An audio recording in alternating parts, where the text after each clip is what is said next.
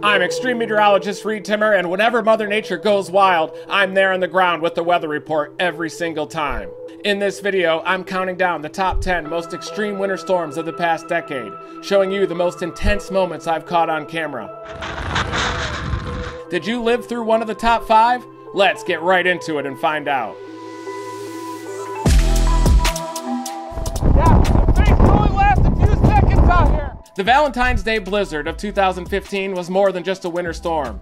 This one was known for its big wind. This system was a monster, reaching a crazy low pressure of 958 millibars as it passed east of Cape Cod, which got absolutely pummeled. We gotta go! This dumped big-time snow across the southeastern seaboard, with the maximum snowfall total of 27.4 inches registered in Ramsden, Maine. Number 9. Northeast again, but this time a bomb cyclone. On January 2nd and 3rd, 2018, the news alerted of blizzard warnings running from Norfolk all the way to Maine and caused crippling conditions and brutal cold across interior New England. You can see the ice piling up over the pier already. This was like a frozen hurricane, with a minimum pressure of 949 millibars recorded and a storm surge to boot.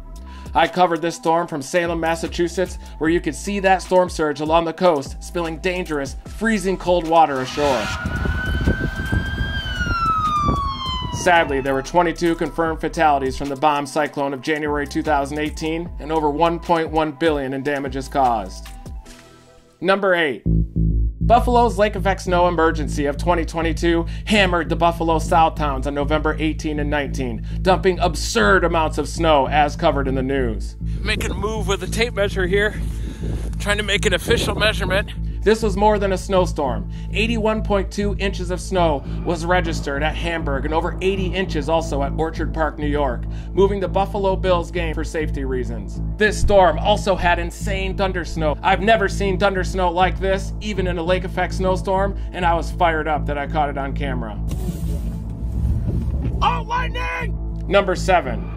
In late January of 2019, news channels went wild as a record-breakingly cold air mass surged south from the Arctic, caused by a weakening jet stream around the polar vortex. Real field temperatures colder than 40 below out here. Very dangerous textbook blizzard conditions as these winds are streaming off of Lake Erie right now. This contributed to big-time lake effect snow and blizzard conditions downwind from Lakes Erie and Ontario, prompting blizzard warnings, near zero visibilities, and crippling cold downwind of the Great Lakes. Is this something that you see often here in Buffalo?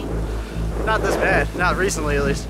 Sadly, at least 22 people died from this record-breaking cold air mass, but it was the bitter cold and the crippling wind chills that made this storm more than just another Buffalo lake effect event.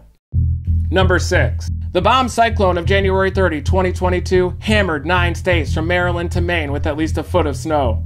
Out on Dolphin Beach, look at all the sand and the snow. Winds gusted over 100 miles an hour at the tip of Cape Cod.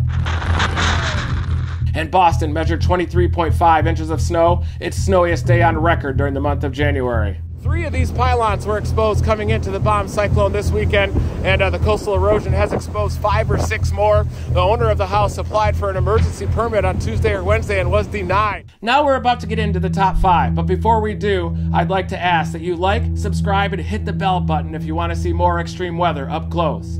Thanks, and here we go with the top 5. Number 5. Possibly the most lightning-fast winter storm I've ever chased. In February 24 of 2020, news reported an Arctic front was moving from west to east across the Mountain West in an environment cold enough to support snowfall. Right along this boundary, a skinny band of convection formed, producing whiteout conditions, grapple, thunder, and lightning.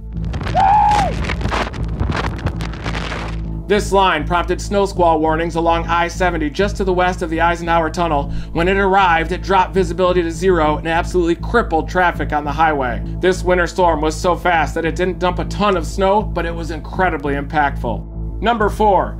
The Great Sierra Nevada Blizzard of January 17, 2019 was a textbook atmospheric river event on steroids. Snowfall rates are coming down at about 2 to 3 inches per hour, but it's the very strong winds that are really going to cause problems later on. 132 mile-per-hour sustained winds were measured on the crest of Mammoth Mountain, with one whopping gust clocking in at 164 miles per hour. 50 inches of snow dumped on Mammoth Mountain, contributing to over 100,000 power outages, paired with another occurrence of prolific thundersnow. I got it! I got it! I got it! Yes! Dozens of flashes of lightning were caught on camera at peak snowfall rates, illuminating the sky with every single flash. Number 3. The weather forecast was hard to believe, but turned out right as a historic blizzard hammered the southern high plains on February 25, 2013. I-40 was shut down from New Mexico through Texas and Oklahoma during the duration of this storm. Here we are about 4 miles east of Woodward. Trying to make it to Fairview, but we can't make it. Snow's too deep, so we're turning it around. A maximum wind gust of 75 miles an hour was recorded at the Amarillo National Weather Service office on Monday morning, the 25th, and the 77-mile-per-hour wind gust was reported at the Pantex nuclear facility. Oh, it's real shaky. Wow. Over 15 inches of snow fell from Amarillo, Texas to Lubbock through northwestern Oklahoma. Number 2. The lake effect snow emergency on November 17 to 19, 2014 is well known as one of the worst snowstorms to ever impact the Buffalo, New York area. You can see there are cars trapped everywhere. The Buffalo South towns and locations just to the east of downtown saw over 6 feet of snow, while downtown Buffalo and other locations just outside of the lake effect snow plume saw only trace amounts. How's this road up here? Stuck?